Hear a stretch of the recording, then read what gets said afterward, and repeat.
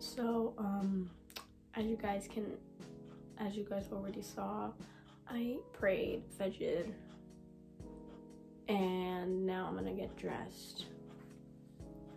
And my school is a private school, so it has a uniform. Yay.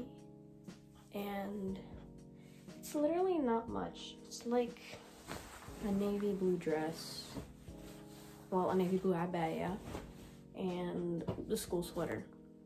And I'm just gonna wear like pants under that abaya.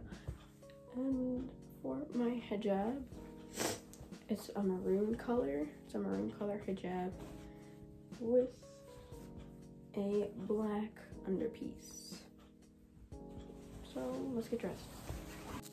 Anyways, I got dressed.